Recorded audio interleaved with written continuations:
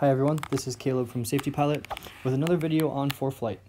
This is the first video in a series, what I'm calling VFR Pilot. It's for student pilots, private pilots, recreational pilots, even sport pilots out there. Anybody that's doing basic VFR flying, we're going to cover things like reading charts, using weather, making VFR flight plans that match your paper nav log. Right now, though, we're going to start off with what I think is one of the most underutilized features of ForeFlight. That's the Documents tab.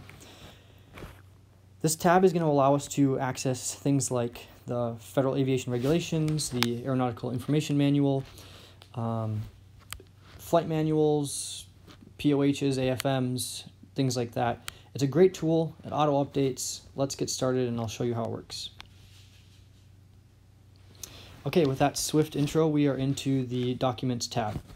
I have some binders here on the left. If you're new to ForeFlight or haven't used this tab, you won't have anything. You can go ahead and click Add New Binder. We'll start with that.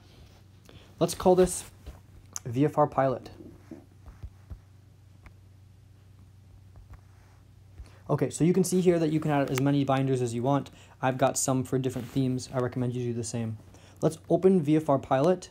We notice that it's empty on the right, so we want to fill it with stuff. Well, ForeFlight gives us some pre-loaded in information. It's not downloaded, but we can download it. Of course, I have it already downloaded for the video.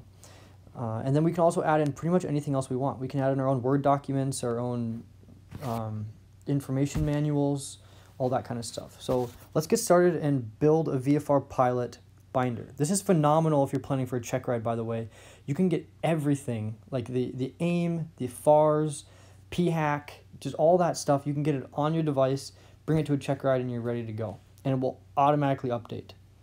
So let's look at the drives down on the bottom left. We have a ForeFlight tab. Let's open that. Now we've got guides here on how to use most of their tabs and how to read their information.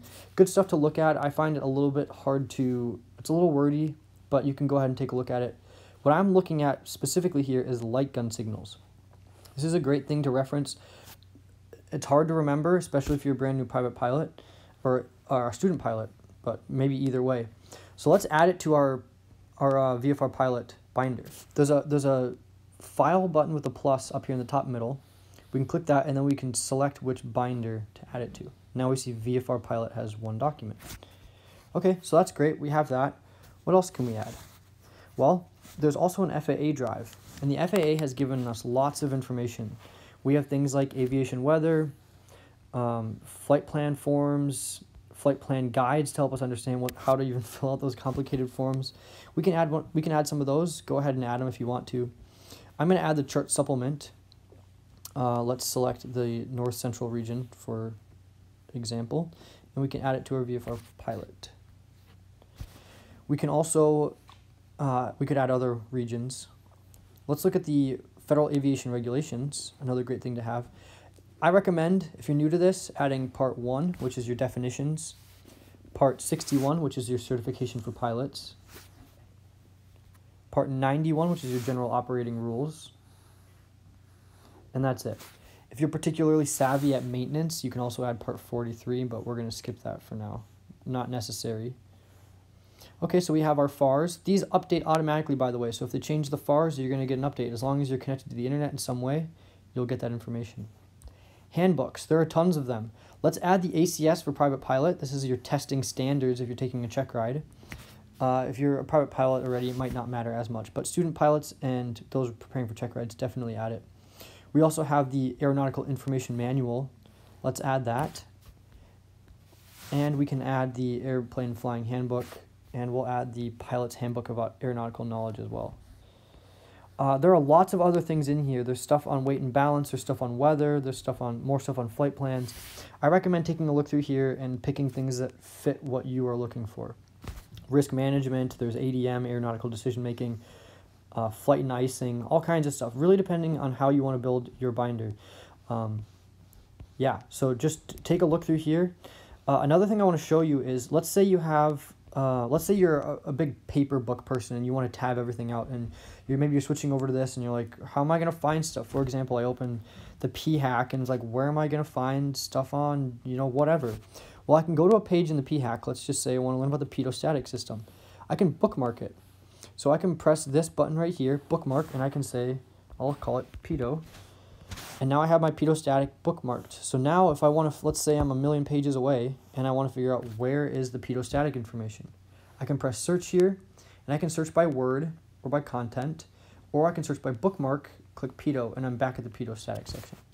As you can see, this is phenomenal use for people that are private pilots and want to study up on information they haven't read in a while. Maybe you have a biannual flight review coming up. Also fantastic for people that are preparing for a check ride. You can tab out your book. You can also add markings on your book here. You can highlight the heck out of it if you want. So fantastic tool.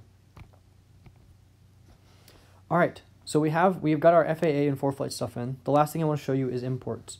So I have some example here of what you can import. You can import flight manuals. Maybe you want to import what your avionics panel looks like, so you can remember. Maybe you want to upload an AFM, an aircraft flight manual, pilot's operating handbook. Maybe you want to put in your electronic equipment manuals. You can put in weight and balance information. You can just see the list is endless. You can also add documents. Let's add one here from File. I'm going to use my Google Drive, and I'm just going to dig through here for a file that we might want to use. Let's say we want to do filing a flight plan, a document we made. There we go. This document is now imported, and we can scroll up and we see we have a docx file, and this Word document is now in here. Let's add it to our binder, VFR Pilot, and now we've got a complete VFR Pilot binder. Of course, we could have added more. Why don't you personalize your own and make use of it? You can see here, if we could make any Word document we want, we'd put any information we want in it. Maybe it's check ride tips, hints. Maybe it's those cheat sheets, like we used to have note cards when I was in school, and you just wrote as much as you could on them. Maybe you make one of those for your check ride. Maybe you make one of those as a VFR pilot, just safety things to remember. You can put that all on here, and you can reference it anytime on the ground or in flight. Phenomenal tools. Remember, this stuff updates automatically. The FAA stuff does. So your FAR and your AIM, your chart supplement, it's all going to be up-to-date information in your electronic flight bag. All right, that's going to wrap up this video. Please stay tuned for other videos. I'm going to be covering aircraft performance and flight planning and ForeFlight, like I'm pretty sure I gotta say, like you've never seen. So I'm really excited about it, and I hope you all learned something from this video and the videos to come. Thanks for tuning in to Safety Pilot, and have a great day.